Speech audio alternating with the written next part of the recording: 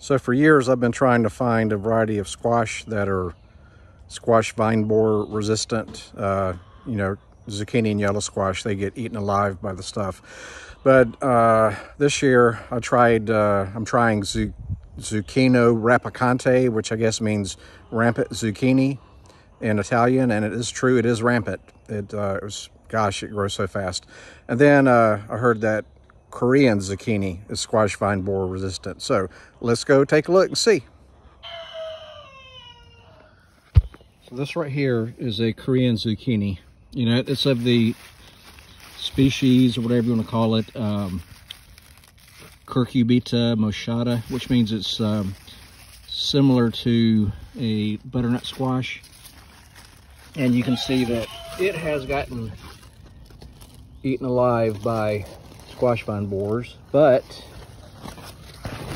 it's still budding some fruit, and the plant itself is not looking too bad, so that's good. All right, this one looks really bad. That thing is just devastated by them, eaten alive. But the plant, and again, this is Korean zucchini. The plant, it looks halfway decent. See, it's still green, and it is producing some fruit right there. I gotta harvest that one in a few days. But my whole row, this was supposed to be a whole row of Korean zucchini. I got some. This was a pumpkin plant that somehow got mixed in. I don't know if I got them mixed up or if the seeds were mixed up, but it's dying. And here's another Korean zucchini, still bearing fruit, and there's the stem right there, eaten alive. So I would say that it's resistant. You know, it's not taking them out like it does zucchini and yellow squash. Actually, zucchini, if you keep burying the stem, if you keep burying the stem in topsoil and kind of stay ahead of the squash borers, then the zucchini plant will put down new roots, and it'll survive that way. All right, so that one still alive, looking pretty good. And then this one right here, it's eaten alive at the stem, but it's still producing fruit, and it still looks pretty good. So I'm gonna say Korean zucchini is good. And this is my row of rapicante. Goodbye, stink bug. All right, so some of it's starting to yellow a little bit, but overall, it still looks good, and it's still producing fruit. It's late May here, so I don't know how much longer these things are gonna produce. But nice thing about zucchini rapicante, they taste really good, taste like a good zucchini.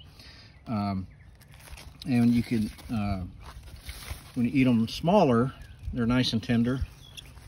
But when they get bigger, they start hardening off like a butternut squash. So those will be like a winter squash. So that's kind of cool. First year I've grown these zucchini rapicantes. I'm very, very pleased with them. I had one that I shredded and put in the freezer. It was over 3 feet long. It's gargantuan, so these things grow really big.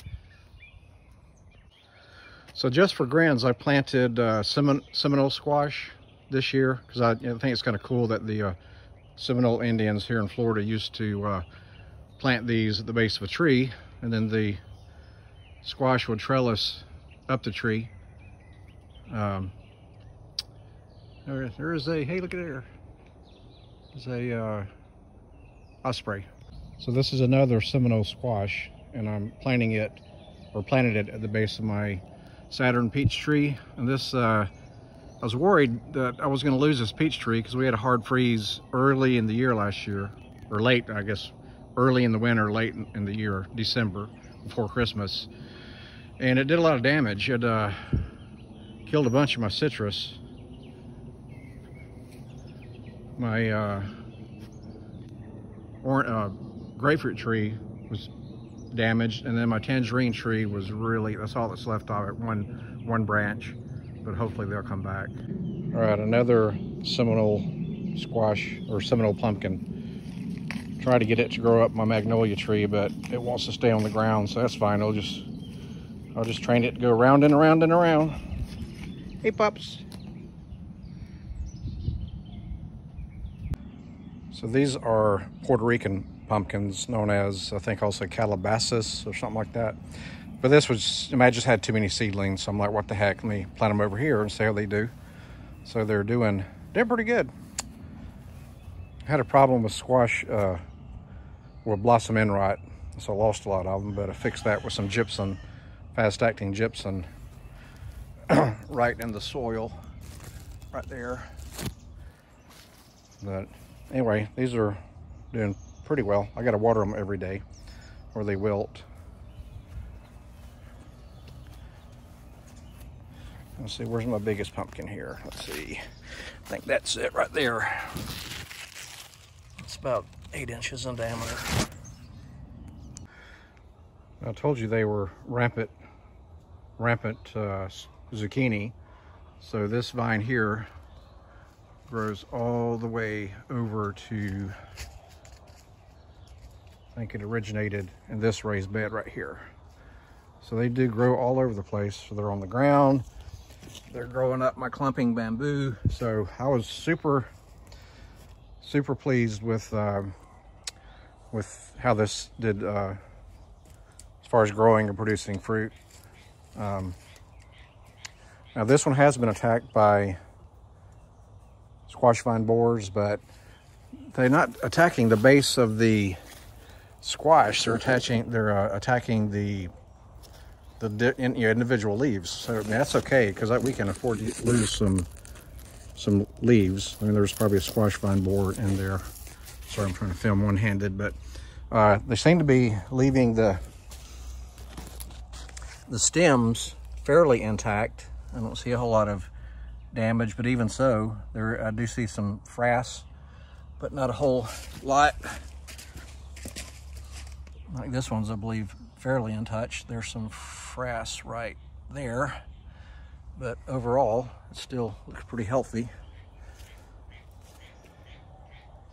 So check this out. Here's where it started, and it goes all the way over here. And it's growing up my tomatoes. Here's a nice one. It's hanging on to my bamboo, but I like these. So all the seeds are in here, and you can cut it here and shred this and make you some zucchini fritters. They're delicious. All sorts of recipes online. This right here, you can take the seeds out, cut it in half, roast it like an acorn squash. It's really good. These are tasty. I grew, what do you call the darn things? Cucuzzis for a few years, and they grew just as prolifically, but they really didn't. Well, they had an okay flavor. It's a little bit bland, but they had no nutritional value. So I'm assuming that these squash are healthy for you, or have some at least calories and vitamins. So, but anyway, they're doing pretty good. Another one down there. That's where I can make an alphabet out of the different shapes that they take when they grow on the ground. But man, welcome to the jungle. The Zucchino Rapicante jungle.